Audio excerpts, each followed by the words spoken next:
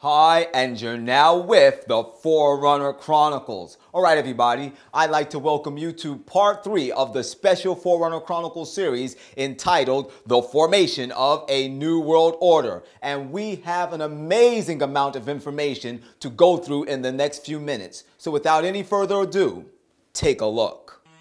What you are now looking at is technology that has been developed by the military-industrial complex to assist our military in seeking out individuals that have been defined by our government as violent extremists, enemy combatants, or terrorists. This device is called Big Dog. It is equipped to carry a 200-plus pound payload, and it is also fully equipped with a fully automatic 45 caliber rifle. It can climb mountains, walk through snow. It has the balance of a ballerina.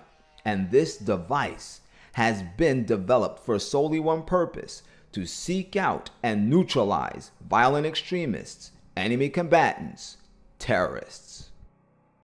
Now, look closely. It looks like a pigeon, but it's really a surveillance device. This is an MAV, a micro air vehicle. It's drone technology that has been developed by the military-industrial complex for urban applications. This one obviously was made to simulate the look and the flight pattern of a bird to carry out covert surveillance of possible violent extremists, enemy combatants, or homegrown terrorists within the United States. And not only have they developed this technology to look like birds, but they've made it to look like the common housefly and many other insects. Once again, this technology has been developed to seek out and even to destroy enemy combatants, violent extremists, or terrorists, because they are equipped with explosives so that they can attach themselves to their target and self-destruct, thereby neutralizing their target. Here is some video footage of an actual flight test of a nano hummingbird drone that is being used in real-life applications. And this is a picture of an insect drone that has even now been sighted in large urban areas of the United States of America. Now, you may be wondering why I'm showing you all of this technology that's been developed to seek out violent extremists, enemy combatants, or terrorists. Well, here's the reason why. In April of 2009, the Department of Homeland Security began to release reports on right-wing extremism and the resurgence of radicalization and recruitment. In layman's terms, these reports were dealing with the return and the growth of homegrown terrorism, violent extremists here in the United States of America.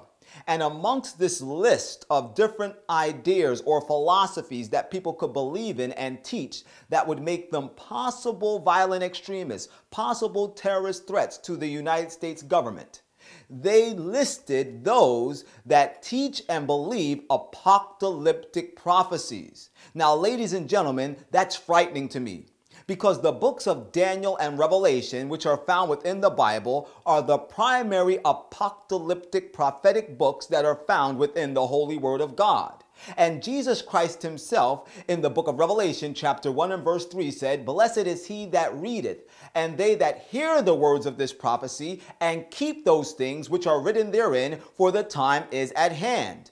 Jesus himself has pronounced a blessing on those that read, hear, and obey the prophecies found within these books. However, the United States government is beginning to marginalize on an increasing basis those who will uphold those teachings. That's terrifying to me. That's frightening to me, to know that the government of the United States of America is beginning to look upon Bible prophecy as something that can be threatening to the sovereignty of our nation. But ladies and gentlemen, I praise God that we need not be surprised by all of these things, because Jesus Christ himself already forewarned us that these events would come to pass. He told us with his very own mouth in the book of Matthew chapter 24 and verse 9, "Then shall they deliver you up to be afflicted, and they shall kill you. And ye shall be hated of all nations for my name's sake.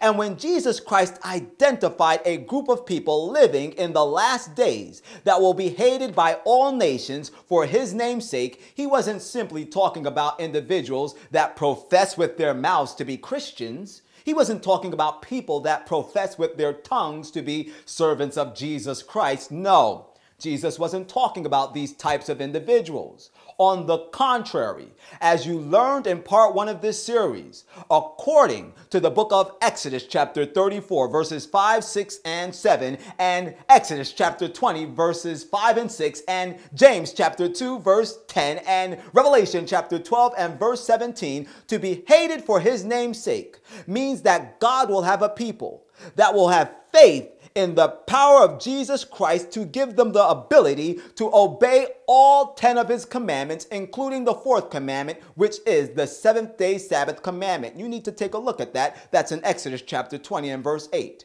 And because the commandments are a transcript of the character of God, these individuals, by faith in Jesus Christ, will reveal the character of God. And because men love darkness rather than light, they will hate you, because the light of the world, Jesus Christ, will be reigning in your heart. That is what the Bible is talking about there. And this event is getting ready to come to pass in the very near future. But the question which now stands before us, glaring us in the face, is how close are we really till the time in which the nations of our world will unite to make war against God's people, to persecute the commandment-keeping people of God?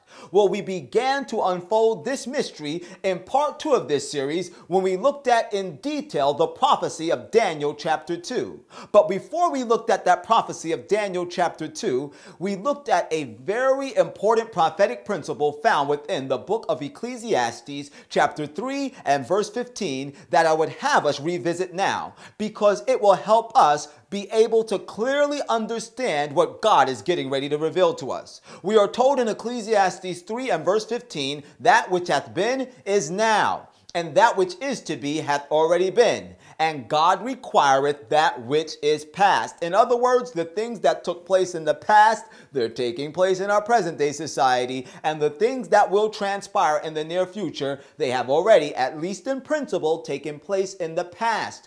Therefore, God requires of us to have a knowledge of historic events, especially those historic events that have impacted the progress of God's church throughout history, so that we can better understand what's going on right now in our current society and have a good idea of what's getting ready to unfold in the very near future. Now, in our previous study of Daniel chapter 2, we looked at the historic account of a king by the name of Nebuchadnezzar. At that point in history, Nebuchadnezzar was the ruler of the worldwide dominion known as Babylon. And in part 2 of this series, we learned that God gave Nebuchadnezzar a prophetic dream. In this dream, Nebuchadnezzar saw an image that had a head of gold, its breasts and arms were made up of silver, its belly and thighs were made up of brass, its legs were made up of iron, and its feet were made up of 2 materials, iron and clay.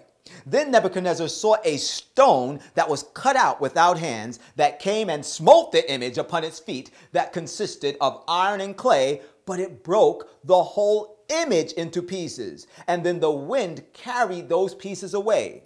And the stone which smote the image, it became a great mountain and filled the whole earth. The Bible gives us this information in Daniel chapter 2, verses 31 through 36. And then Daniel the prophet gave Nebuchadnezzar an interpretation of what that image was symbolic of.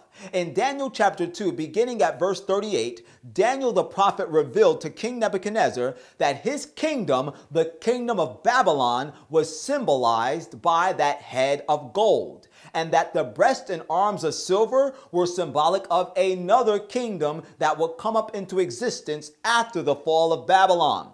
And according to Daniel chapter 5, verses 25 through 28, that kingdom was the Medes and the Persians. They symbolized the breast and arms of silver.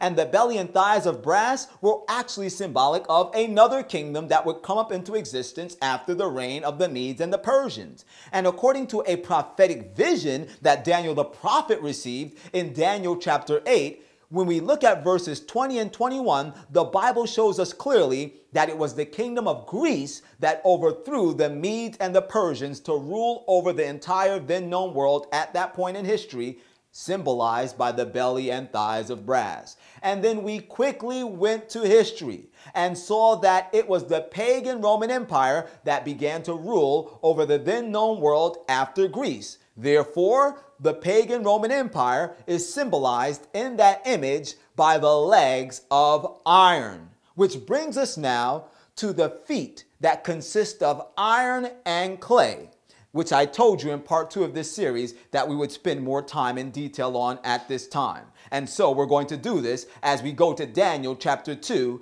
and verse 41. In Daniel chapter 2 and verse 41, the Bible tells us, "And whereas thou sawest the feet and toes, part of potter's clay and part of iron, the kingdom shall be divided. But in it shall be of the strength of the iron, for as much as thou sawest the iron mixed with miry clay." Now, we learned earlier that the iron is a symbol of the pagan Roman Empire in this prophecy. But what is this potter's clay symbolic of? Well, the Bible begins to answer this inquiry in the book of Jeremiah chapter 18 and verse 6. We are told there, "O house of Israel, cannot I do with you as this potter, saith the Lord God? As the clay is in the potter's hand, so are ye in mine hand, O house of Israel." Notice clearly that God is likening the house of Israel unto the clay that the potter would have in his hand. And what type of clay does a potter have in his hand? Potter's clay. And the house of Israel is just another title for the children of Israel. Matter of fact, the house of Israel are the people of God according to the Bible. In the book of Ezekiel chapter 34 and verse 30, the Bible tells us at the very end of that verse, "Even the house of Israel are my people, saith the Lord God." But now let's go to the book of Isaiah chapter 64 and verse 8, because there the children of Israel say, "And now, O Lord, thou art our father, and we are the clay, and thou our potter, and we all are the works of thine hands." Here clearly, now the children of Israel, whom are the house of Israel, or God's people, they're saying, "God, you're our potter, we're the clay, mold us and fashion us, we are the potter's clay." Once again, the house of Israel, the children of Israel, God's people, are likened unto potter's clay. But did you know the Bible has another title for the children of Israel, whom are the house of Israel, whom are the people of God? That title is found within the book of Acts, chapter 7, beginning at verse 37. We are told there, "This is that Moses that said to the children of Israel, A prophet shall the Lord your God raise up unto you of your brethren like unto me, him shall ye hear. This is he that was in the church in the wilderness." Notice the Bible called the children of Israel God's church. This is because God's people throughout all ages always make up God's church. And if God's church is symbolized by the children of Israel or his people, that means the potter's clay is a symbol of the people of God or of God's church.